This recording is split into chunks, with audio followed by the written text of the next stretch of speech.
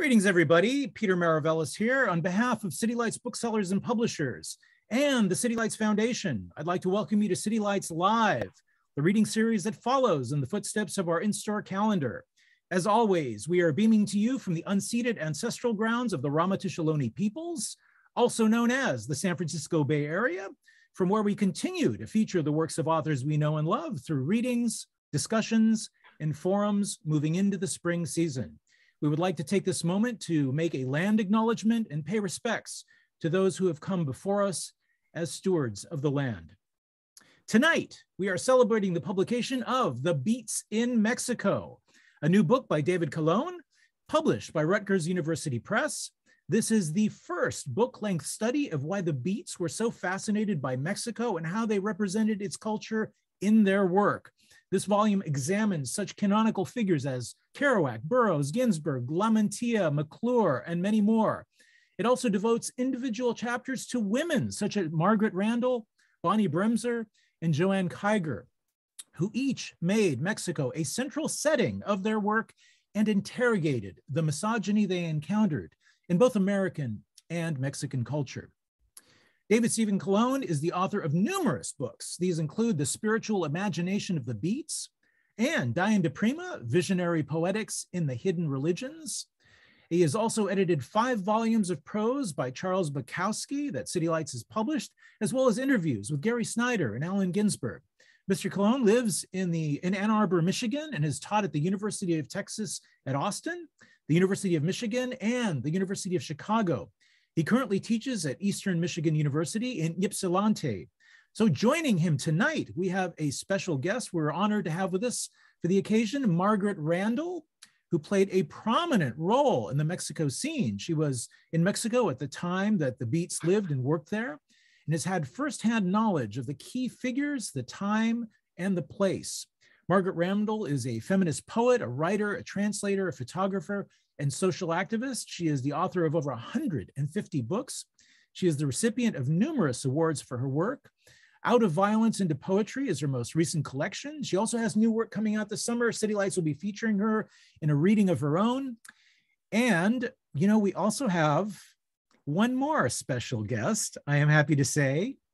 Homero Aridjis is with us tonight. Very, very honored. He is a Mexican poet, a novelist, environmental activist, a journalist, and diplomat, known for his rich imagination, poetry of just lyrical beauty and ethical independence. So very, very honored to have him as well. So join us now in giving a warm welcome to David Calonne, Margaret Randall, and Homero Aridjis. Everyone, welcome to City Lights. Well, thank you, Peter. I'll just say a few words about how it came about to write this book. I was born in Los Angeles. My father was born in Martinique and my mother is Armenian.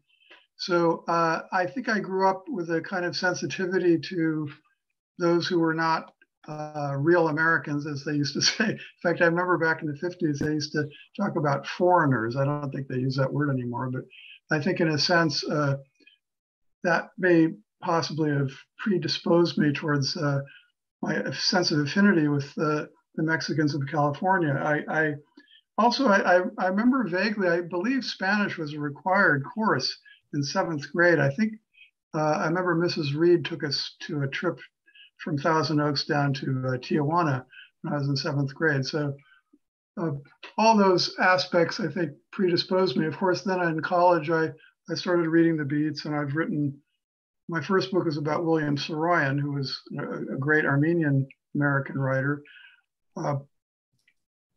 In fact, Lawrence Ferlinghetti, I suppose I want to pay tribute to him. He passed away last year.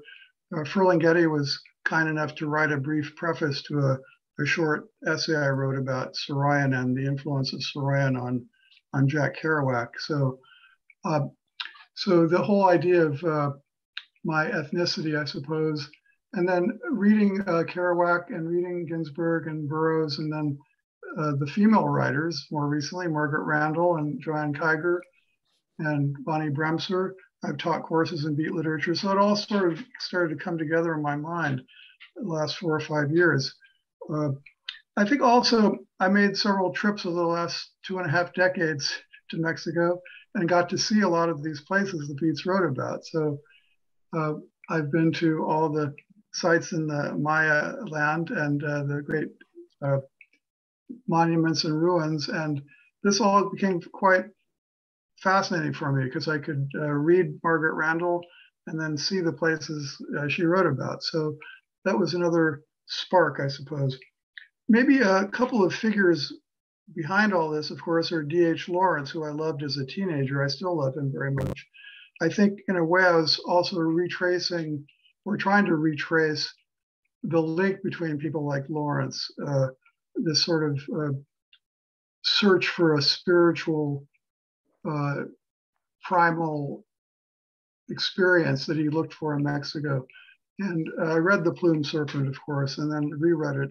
And I think that was part of my goal in the book too, to sort of try to connect the Beats to the tradition of Lawrence. And I also bring up Artaud and some of the French writers, Bataille and Leclézio, who also make Mexico such a primal part of their itinerary, their spiritual itinerary. And I think maybe I seem to be saying that word spiritual quite a bit. The last 3 or 4 books I've written sort of are kind of continuous search for the kinds of spiritual underpinnings of the Beat writers. The spiritual imagination of the Beats I published in 2017 with Cambridge Press.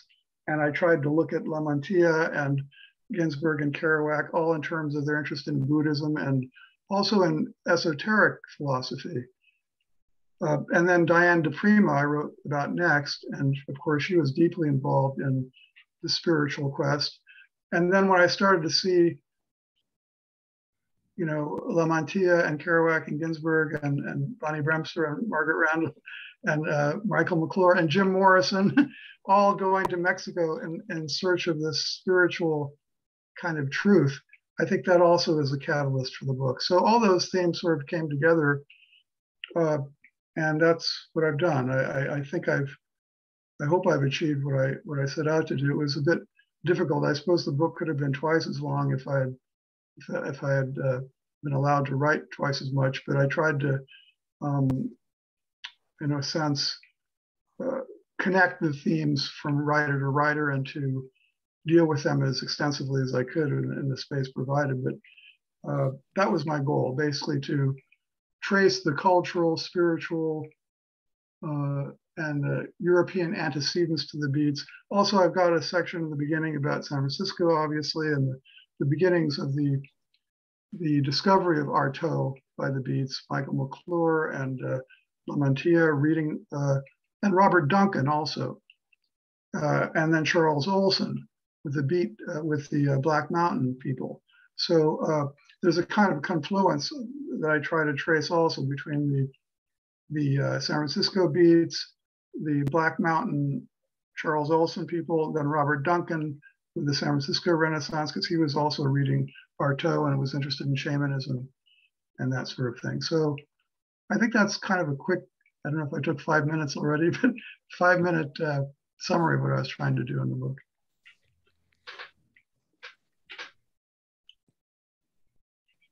So let's hear now from Margaret Randall. Okay, thank you, Peter. And thank you, David, for that summary. It's always interesting to hear a little bit about the process, how something is born, a book like this. It's great to see you, Homero, we haven't seen each other since those heady days in the 1960s in Mexico City, exactly. which is really what this book is about. So I've written a couple of pages that I'm going to read, just sort of at 85, it's easier for me to get it written down and not forget anything.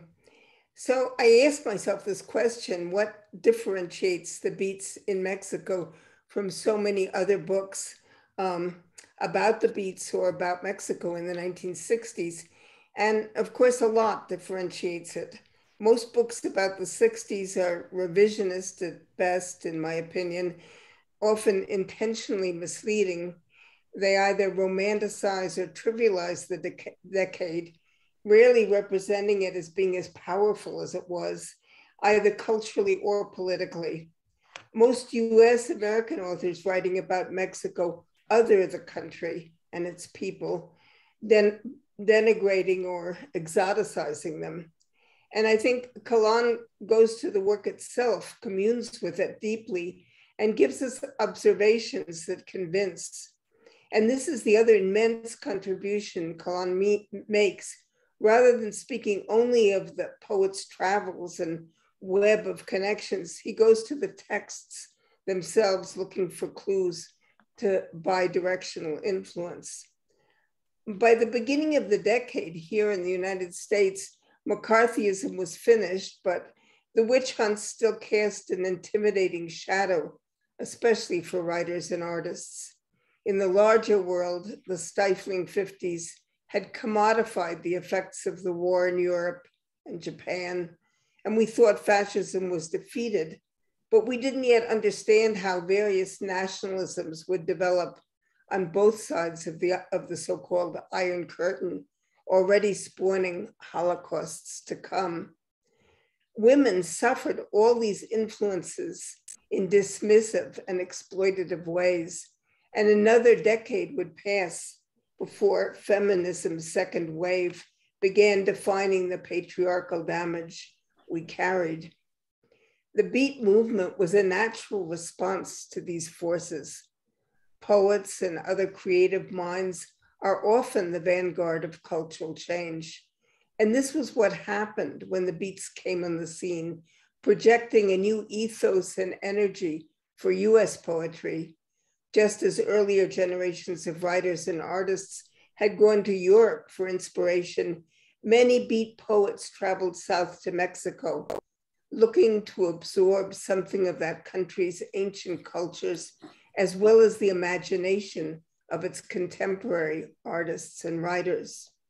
Where the women were concerned, Calonne's book situates us in our rightful place alongside the men. An interesting example for me is Bonnie Bremser, married to the poet Ray Bremser, who jumped bail in New York State and took his family to Mexico in 1961. Bonnie has long been a footnote to that story, but here in this book, her own creative writing is analyzed. I went to live in Mexico City in the fall of 1961, and I'd remain there for the next 8 years, immersing myself in a nation known for welcoming travelers from across the globe, especially refugees escaping repressive situations in their countries of origin. Benito Juárez's dictate, El respeto al derecho ajeno es la paz, which means respect for the beliefs of others is peace, has long guided Mexico's immigration policy. I soon met writers and artists from all over the Americas and the world, some of whom, like Henry Miller, Ernesto Cardenal, David Alfaro Siqueiros, Laurent Sejourné, Leonora Carrington, Leon Felipe, Mario Benedetti, Bea Akmadulina, Lawrence Ferlinghetti, Allen Ginsberg, Rafael Alberti, Julio Cortázar, Rocky Dalton, René de Pestre, etc., would prove to be the luminaries of the next generation. With Mexican poet Sergio Mondragón, I founded and for 8 years edited El Cordón Plumado, The Plume Torn. This was a bilingual literary journal that crossed borders, bringing the best new work from south to north and north to south. And the idea for the magazine was hatched at the nightly salon hosted in Mexico City's Colonia Cuauhtémoc by Philip Lamantia and the woman who was then his wife, Lucille Desjardins, where poets from several latitudes met and read to one another. We wanted to offer good translation and did, although never as much as we hoped. Still, over a period of 8 years, the magazine published more than 700 writers and artists from 35 countries and put us in touch with cutting-edge movements throughout the world. Surrealists, guerrilla poets, deep imagists, concrete poets, exteriorists, beats, and many others graced our pages, our refusal to become a mouthpiece for a single literary school was important to our success. David Calonne's book casts a net that is both deep and wide. His research is exciting and meticulous, his institutions creative, his intuitions, creative and courageous. His genius is in the connections he traces among the beat poets ourselves, between us and our Mexican colleagues, and how a land where ancient cultures still live and breathe influenced us all. He analyzes important texts, pointing out styles and meanings rarely explored in such context or depth. He creates maps, overlapping maps. I am particularly grateful to Calonne. As I say, I lived in Mexico for 8 years, married a Mexican, gave birth to 3 children there, was intimately involved in a variety of cultural scenes, and published my first books with Siglo XXI Editores, a publishing house which creatives of all stripes helped to establish. I even adopted Mexican citizenship. In 1968, I took an active role in the vast student movement that engulfed almost the entire nation and suffered a repression that forced me out of the country a year later. And there was El Cordon Plumado. The magazine has received a great deal of attention in recent years, yet in most previous texts highlighting US poets in Mexico, I have only been mentioned briefly. As a woman, I was a footnote to official history. The Beats in Mexico contains chapters about Lawrence Ferlinghetti, William Burroughs, Philip Lamantia, Jack Kerouac, Allen Ginsberg, Bonnie Bremser, Michael McClure, and Jim Morrison, Joanne Kyger, and myself. It also mentions other major writers with significant links to the country, such as Charles Olson and Diane de Prima. Sadly, all but 2 of us are no longer living. So much valuable history has been lost or ignored, and Calonne does us a great service by creating a map on which we can find one another and pieces of our pasts.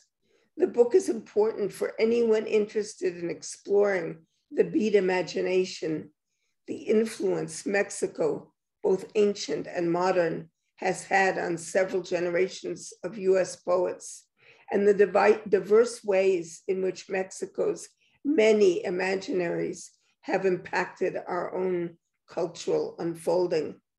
It puts women back in the story on both sides of the border, and it is also a fascinating read, a many-threaded story you won't be able to put down. So that's what I got down on paper, and I think we'll get it into a more interesting informal conversation as we go along. So thanks very much. Thank you, Margaret. Next up is Homero Aridjis. Homero, I need you to activate your video, please. There should be a little prompt there. Homero, can you hear us? I think maybe they're having some trouble with their Wi-Fi. Homero, can you hear us? You need to activate your video. Okay, well, I guess they're gonna sort through that. Meanwhile, let's just, go into conversation. David, Margaret, why don't you start it out? And then when Homero kind of pops back in, we can, bring him into the discussion. Well, thank you, Margaret. That was very kind of you. I actually, if Homero, I actually did include a picture of Homero. You probably can't see this, but this is a picture of Homero with Lawrence Ferlinghetti that Betty Ferber, Homero's wife, kindly provided to me. And, I was actually trying to think if I should read something from this, because I don't know if I can just... We are looking for the way to... Oh, he's back. Good. Yeah, no, I am here. The problem is that you can't start your video because the host has stopped it, it says.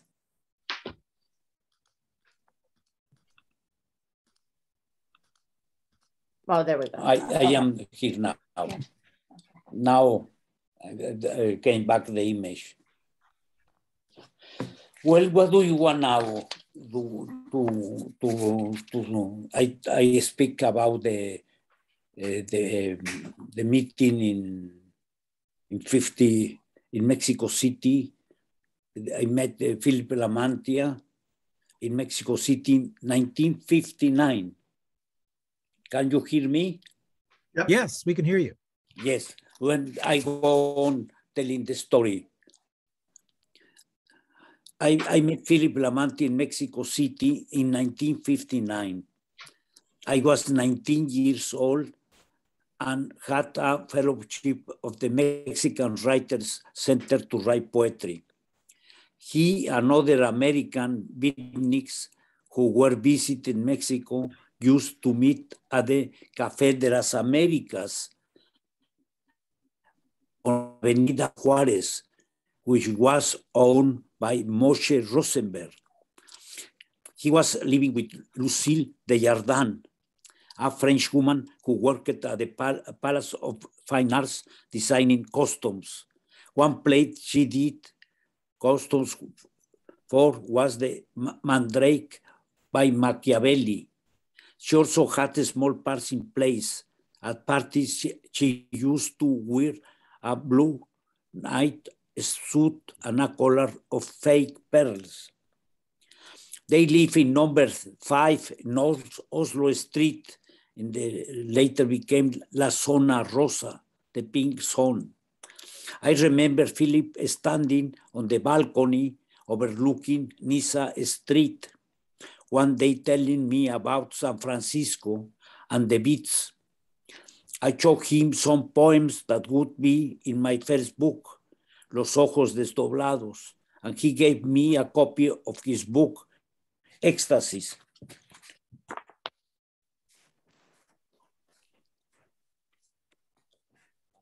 This was his like here.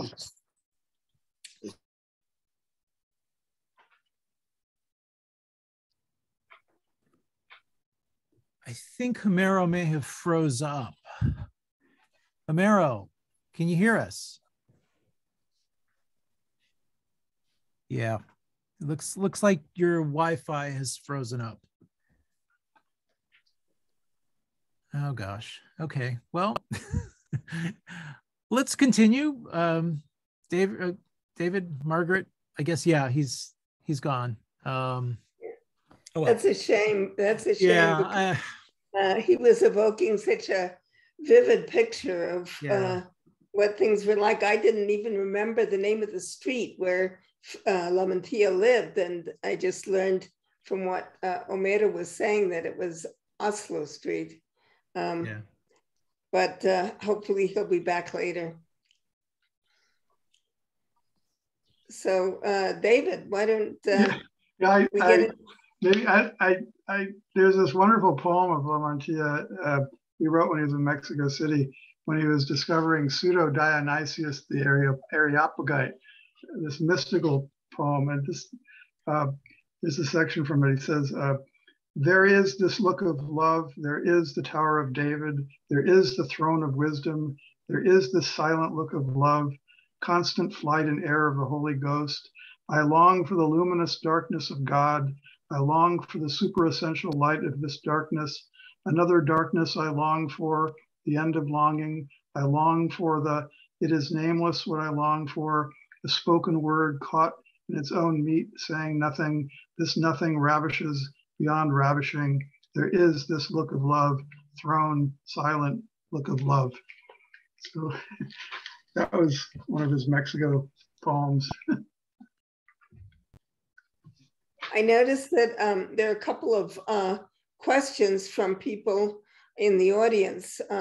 Somebody named Michael Green asked the question, were the beats in Mexico exposed to the magic mushroom phenomenon as revealed by Gordon Wasson in Life magazine? And I think probably most of the beats did ingest the magic mushroom with Maria Sabina. I'm not sure it was as revealed by anybody in Life magazine, but yeah, there's a great picture of her in the book. But I know that a lot of the beats who came to Mexico experimented with different kinds of drugs. So I imagine, yes, the answer to that question is yes. Yeah, and Xochipilli, I have him as a frontispiece here. At least one theory is that along the side of his body on this great sculpture, there are actually these psychotropic botanical substances. And I do try to cover that aspect from Bonnie Bremser and Michael McClure went there looking for mushrooms, Bruce Conner, the artist, and then they also fed into the Stanford and Berkeley and Harvard projects with Leary using these substances for exploring consciousness. And that's a way the Beats were really doing some ahead of their time work with the possibility of these substances can be used for therapeutic purposes as well, which of course at the time everybody was simply poo-pooing LSD, but not everybody, but they were in the tradition of Aldous Huxley. They had read The Doors of Perception. And I have a section on Jim Morrison. I'm sure you all know that the Doors based their name of their rock group on Aldous Huxley's book about mescaline. So I do try to deal with that theme as well. I think one of the great things about your book were the graphics that you used. I mean, the selection of graphics is just beautiful. Both people's, some of the statuary, some of the portraits of people, like the one of Ferlinghetti. Margaret, yeah. One of Margaret's great photographs. So that was taken in Chiapas, of course, many years later. I didn't have a camera at the time that I lived in Mexico. But you know, I have two daughters who live in Mexico with their families, one in Puebla and one in Mexico City. So I go there pretty often. But I loved your selection of graphics. I thought that they were terrific. Oh, good. Yeah, in fact, there's one that I took myself of San Miguel de Allende. I do try to trace out the importance of oh, wait, here's another Lamantia. This is actually from one of Lamantia's notebooks that he kept while he was in Mexico. It's at the Berkeley Library. And I included this because he's actually trying to learn the language of the Cora people, the indigenous Cora people. And he's got the Spanish on one side and then the Cora on the other. And part of my purpose too was, you guys probably know the critique of the Beats. There's two famous articles in the Partisan Review and in Horizon, Roger Brustein and Norman Podhoretz. Podhoretz has an essay called The Know-Nothing Bohemians, and Brustein's article is The Cult of Unthink. So this is the popular imagination in the late 50s that the Beats were these uneducated primitives. And so I really try to show how completely literary to the fingertips they were. Not only literary, but you know, they strove to understand the languages. They studied the history. They took their guidebooks with them and learned about the history of the country. So I think this is still something I've been trying to you know, overthrow, which is this notion that the Beats were somehow uneducated. I mean, my God, many of them went to Ivy League universities, and many of them were hyper intellectual. So I don't know how that got started. I think there was a conflation maybe in the 50s between the supposed beatniks, quote unquote, whoever they were, and the Beats. I mean, I would put them up against T.S. Eliot or any other intellectuals of the American literary world, and they could hold their own quite easily. So, and I think that's intentional. I mean, I think that when we talk about our most powerful moments in history, which are also often our most subversive moments, there's always someone or many people from mass media, from the corporate media, who want to pigeonhole those movements and those people in ways that are dismissive, because they're afraid that they may inspire people today. And I think the 60s especially was a period of not just intellectualism, but tremendous connections, political courage, all kinds of really interesting movements. And yet, of course, people are afraid of that. And so, you know, there's always someone willing to get their 30 pieces of silver by dismissing all of that. There's I see Jim Morrison touching the great Quetzalcoatl and the Teotihuacan, and Jim Morrison, another supposed ignorant person, was reading Rimbaud and writing letters to Wallace Fowley, who was the translator of Rimbaud, and reading books on shamanism and Joseph Campbell and Jung and blah, blah, blah. So again, that's yeah. Sorry, I'm jumping back to that topic because it's something I think I'm upset about still, that there is this, as you say, Margaret, this, and I think you're right. It's like, you know,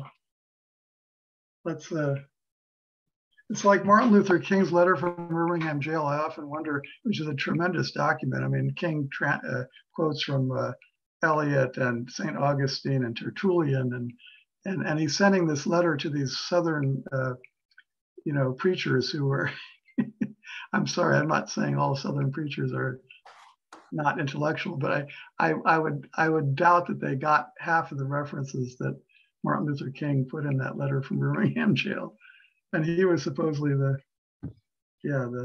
ignorant black man, right? So anyway.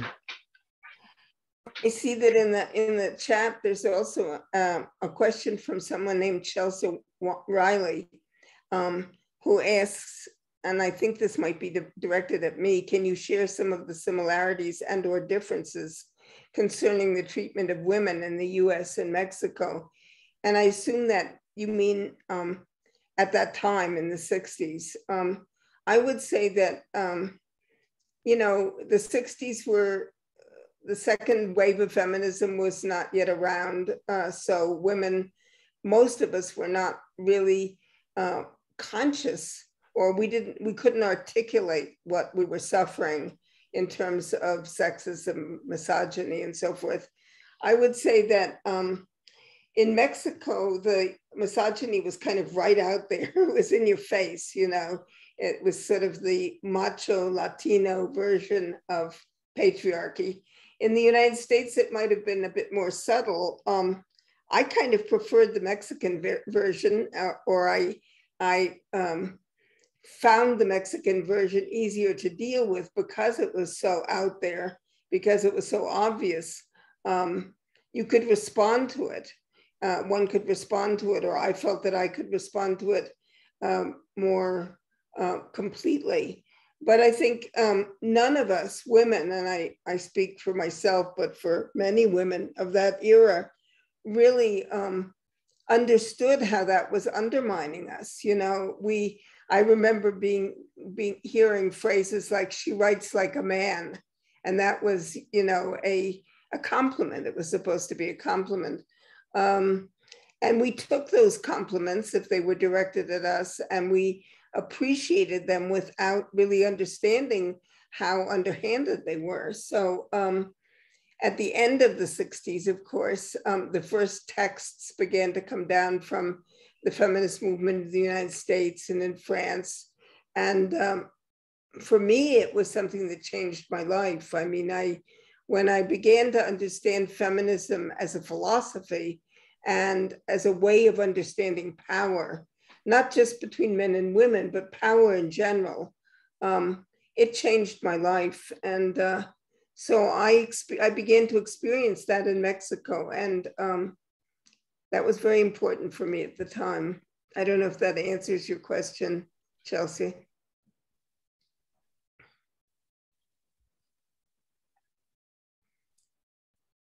I see another question. Did the Beats have any contact with the artist Leonora Carrington? The question is from William Ames. I had a great deal of contact with her. She was a good friend. We published her in our magazine. And so she was an amazing woman. She was an amazing artist, thinker, philosopher. I remember the first time I went to lunch at her house. I don't know, it might've been around 62 or 63. She was rewriting the Bible according to her ideas of what the Bible should have been. So she was inventive. She had a terrific imagination. I'm sure that Homero also had contact with her. It's really a shame that we can't hear from him right now, but I don't know if you have anything particular to say about her, David. Yeah, I was just looking, Philip Lamantia met her also. I don't know whether... Homero is actually back in the room now. Let me see if I can activate his video. Okay. When I was talking about Philip Lamantia, he was the person who translated my first poems into English, and also the poems about Cirabel. But Philip was deported from Mexico on June 30, 1959. That was a very traumatic moment because he went to jail and he was deported with another person, arrested in Avenida Juárez, number 8 at 12:30 on June 29, 1959. The police saw two individuals who appeared to be foreigners who were standing and smoking, and as they passed nearby, they noticed the peculiar smell of marijuana. Then he was deported, and we have to look for him in jail. The two individuals, when they were searched on account of his suspicious actions, they found a little red metal box on one who said his name was Philip Lamantia, a box usually containing Virginia cigarettes, the Graben brand, English, inside of which there was a piece of blue letter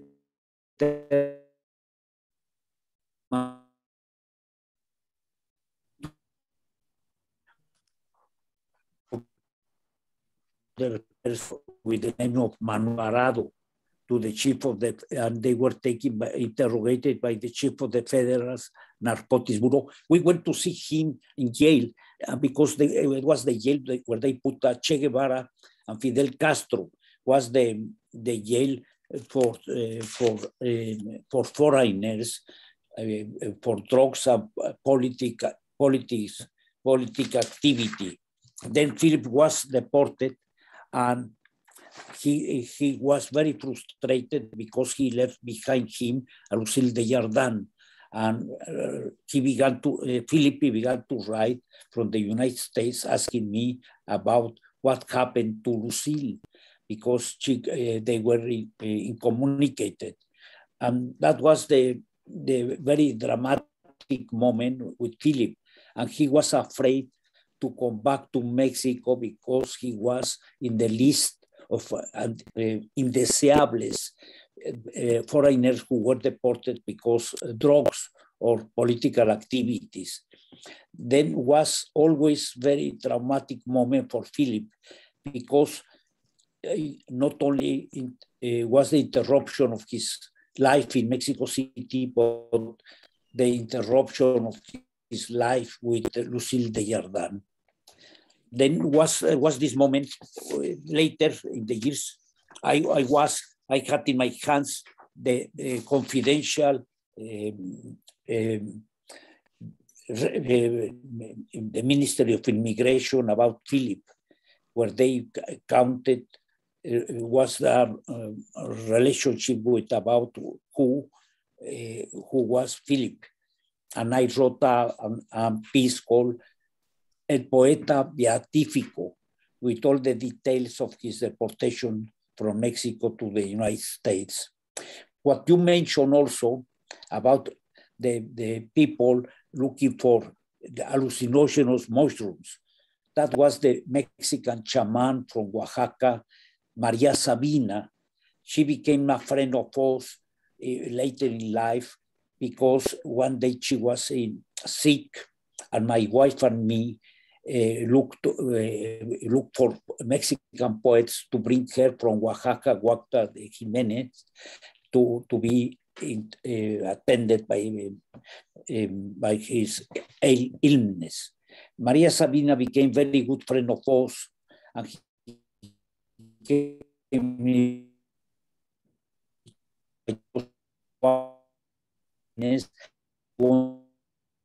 cave that in case of nuclear weapon war, we can stay with her in this cave in Oaxaca.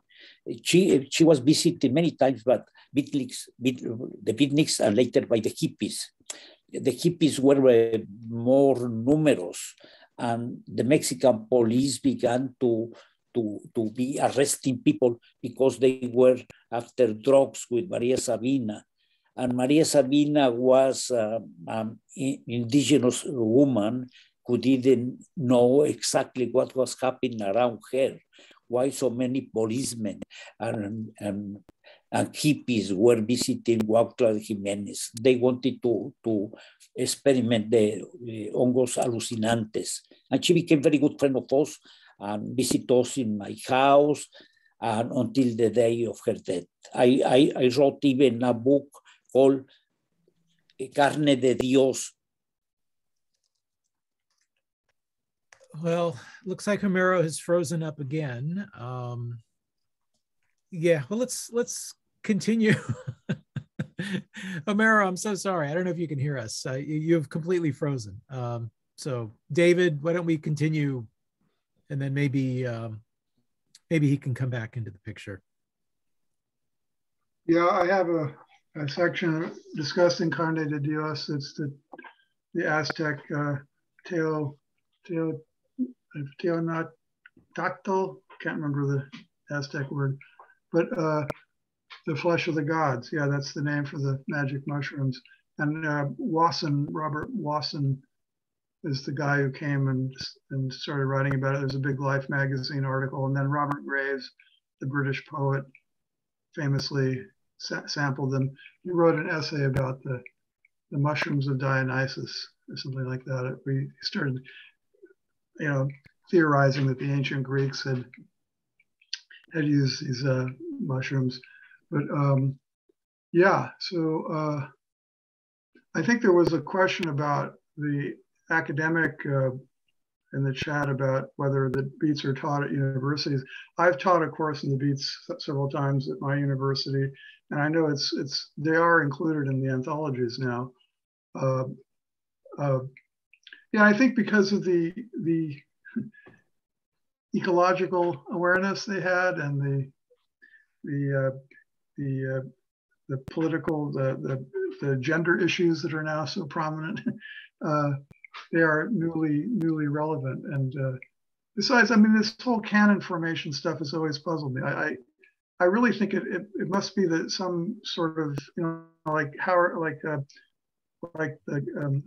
Harold Bloom at Yale, suddenly he started talking about Wallace Stevens as being important, and then suddenly people thought, oh yes, who were the great American poets? They were supposed to be Robert Frost and Eliot and then suddenly, oh well, maybe Wallace Stevens is really better than we think he is. And then the same thing with Faulkner, right? That the French Sartre and Camus were writing about Faulkner in the 40s, and in America, Faulkner was completely unknown. And then suddenly, Malcolm Cowley put out this the portable Faulkner, and then yeah, it's a puzzle to me. Maybe somebody can explain it to me. It seems to be some sort of intersection of, academic approval and et cetera. But how these things. I think it's a bit like fashion, Authors come. It looks like Homero is back, but I'm gonna but try to. could you? Okay. But yeah, we're going to leave the video off, and so you can just try it with the audio, and then maybe that'll work better. You just continue with the audio. Ahora qué es? Wherever you go. Well, do you want me to talk about Philip Lamantia or what do you want? Homero, why don't you, Homero, it would be wonderful to hear you talk a little bit about what your impressions were of the beats while you were down there.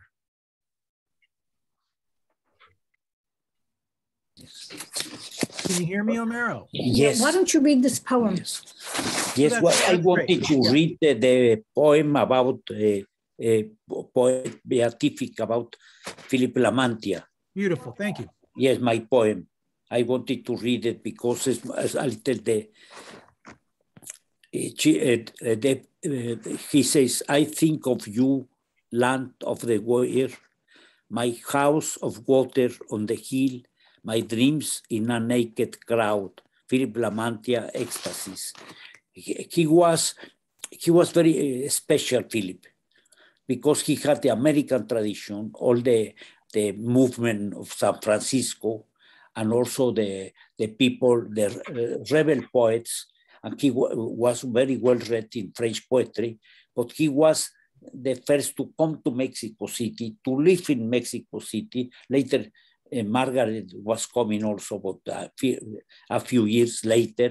And there was very a good moment, because there was a moment of the American poet was interested in Mexico, coming even from D.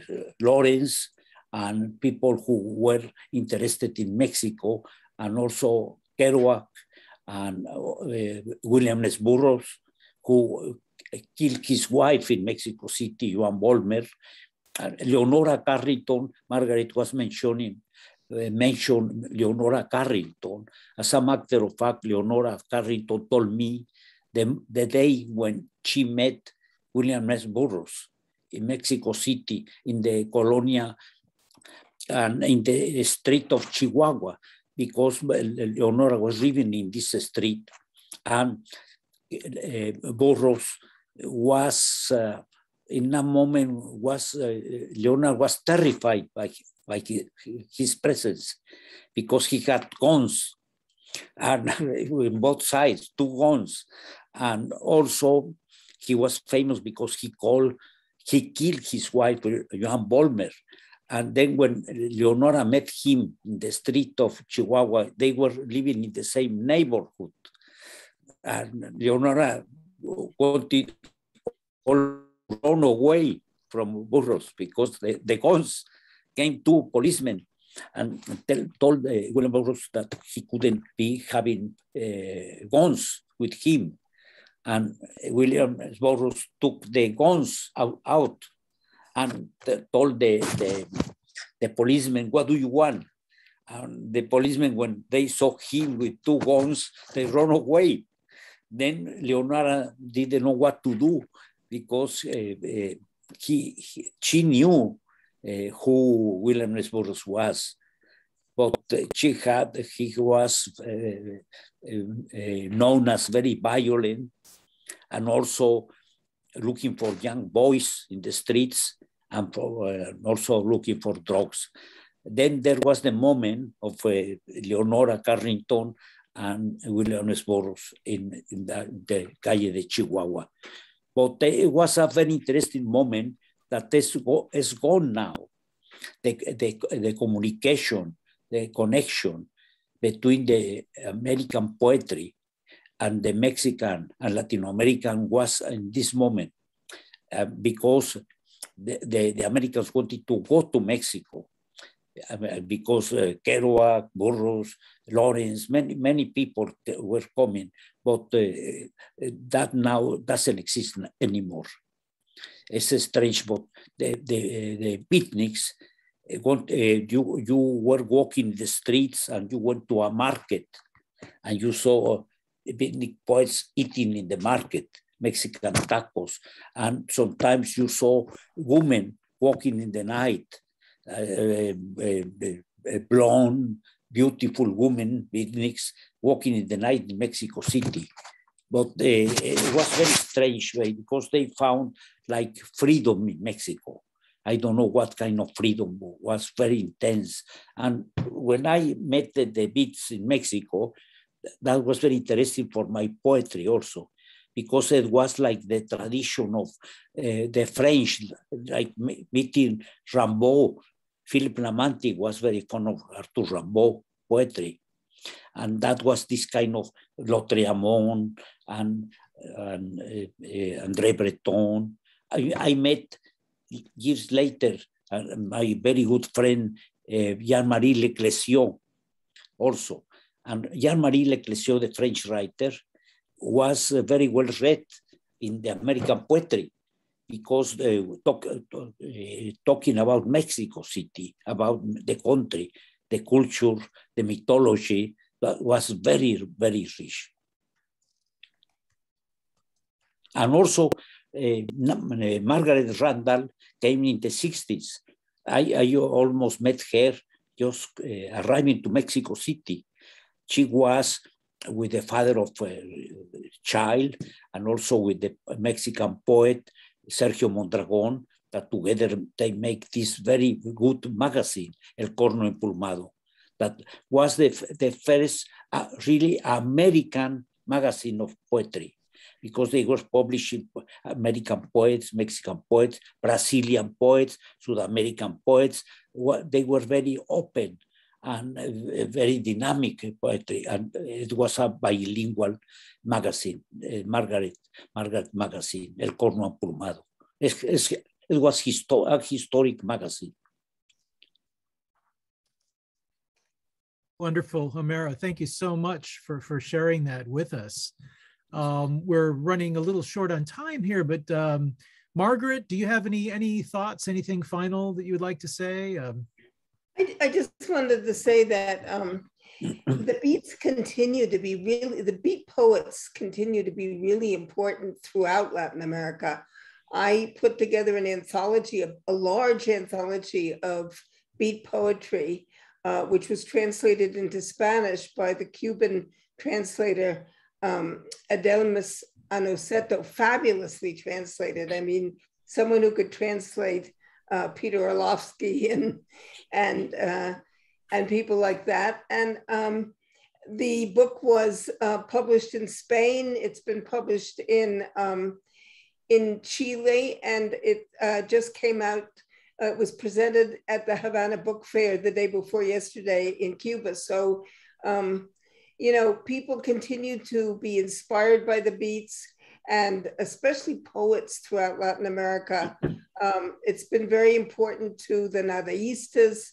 The beats have been very important to the Nadaístas in Colombia, to the Techo de la Ballena group in Venezuela, to Cuban poets, Argentinian poets. So, you know, that's, and then there are people like Raquel Jodorowsky, a Peruvian poet who was present at those salons at Philip Lamantia's house in the early 60s. And we published a book of hers called Agitogen. It was our number 12 of El Corno Empulmado. That book is being reproduced now in a facsimile edition in the United States. It'll be out in a couple of months by a publishing house in Texas. So, you know, the conversations continue. Fantastic. David, any final thoughts? Yeah, I just wanted to, I don't know whether Homero was able to see this picture earlier of Maria Sabina, and someone on the chat. Could you show that one more time? Because I think that... Yes. This is a wonderful photo taken by a fellow in Los Angeles. She looks like a pre-Columbian goddess. Yeah, yes, and I just wanted to emphasize, because I do have, you know, Margaret and Bonnie Bremser and Joanne Kyger, that this is yet another great female. She's not a beat exactly, but she represents the sort of power that I'm trying to evoke here. But it is the, and I also, Homero Homero Aridjis created a novel based on Maria Sabina's life entitled Carne de Dios, Flesh of the Gods, a translation of the Nahuatl word for the psychedelic mushrooms, Teonanacatl. And John Lennon, Ginsberg, Burroughs, Kerouac, Lamantia all make appearances in the narrative. And Aridjis describes Sabina's veladas, mushroom eating ceremonies, and her naming of the mushrooms as her saint children.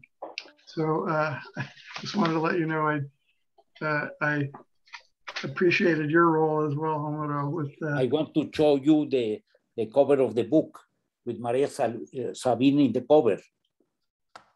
The book Carne de Dios, Flesh of God, referring to the hallucinogenous mushrooms. This is the cover of the book. Now you have to turn your video on, Homero. How Betty. So let's I don't know how to. There's a little prompt on your screen. I think it asks you if you click it, you can turn it on. It should be flashing in front of you. Es que está apagado mi video. Dice que, sí, espérate. Dice que nada más, pregúntale qué tenemos que hacer. It doesn't? Yeah, you should, there you go. Okay, Yes. good. Well, Okay. this is the book about Maria Sabina. yes, Yes. I have it. Yes. Yes. You know, when she came to Mexico City, we interned her in a hospital, the General Hospital. And when we arrived to see her next morning, many doctors and people in the hospital were coming to see her. She was the sensation in the hospital, General Hospital, Mexico City. And I learned that the indigenous influence, the shamanistic presence was very alive in Mexico, really through Maria Sabina. And she was the only person I met that I felt that she was very special. She was walking as she was flying. She did a very light body, and you didn't feel that I thought that she was waveless, had not wave. She was very aerial, spiritual character, Maria Sabina. I was very touched when I learned that you and your wife helped her when she was ill. And yes. I actually end the book, if you don't mind, I'll just say this will be my final. This is a quote from Maria Sabina. There is a world beyond ours, a world that is far away and nearby, both invisible and seen. And there is where God lives, the spirits and the saints, a world where everything has already happened and everything is known. The world talks. It has a language of its own. I report what it says. The sacred mushrooms take me by the hand and bring me to the world where everything is known. It is them, the sacred mushrooms, that speak in a way I can understand. I ask them and they reply to me. When I return from the journey, I say what they have said to me, what they have shown me. I think that's very beautiful. I think that's probably an excellent note with which we can end on. And I am ever grateful to the three of you for spending time with us. Homero, I'm so sorry that we had such technical problems, but we're very, very grateful that you could be with us. Yes. Margaret Randall, I look forward to our event in the summer. That's going to be very exciting. David, best of luck in future projects. I want to thank everybody for joining us tonight. Remind you that we have posted links in the chat function of your Zoom dashboard with which you may purchase books. Also want to remind everybody, City Lights is now open for business. We're open 7 days a week from 12 noon until 8 p.m. Please come on down, browse our stacks if you're in the hood. Tonight's event has been made possible by support from the City Lights Foundation, continuing the legacy of our founder, the late Lawrence Ferlinghetti, through public events like this one, our publishing program, and educational outreach, all dedicated to sustaining a vibrant community of readers, writers, and independent thinkers. So be safe, everyone. Be well. We hope to see you all again soon. Thank you, David. Thank you. Thank you. Thank you. Hello to everybody. Very happy to meet you through this dialogue. Vaya con Dios. Sí.